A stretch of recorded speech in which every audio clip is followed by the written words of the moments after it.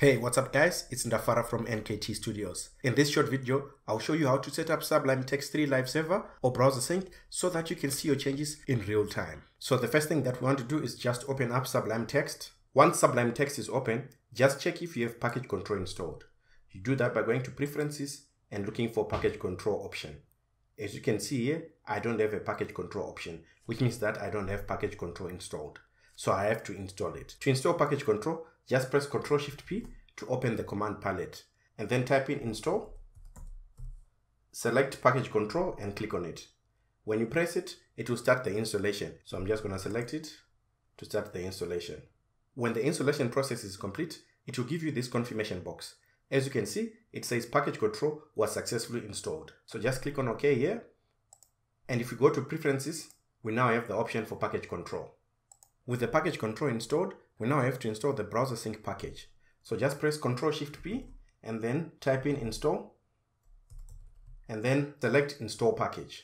It will run. You can check the processing on the bottom left corner. Once this pop-up comes, type in browser sync and then select the last option that is there and then it will run. You can check the bottom left corner for the processing.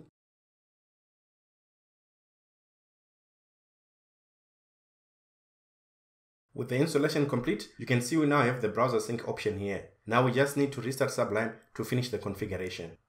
After you restart Sublime Text, just go to browser sync, start file, and check if your file is loaded. If your file is loaded, that's fine. Click on launch, it will launch your default browser.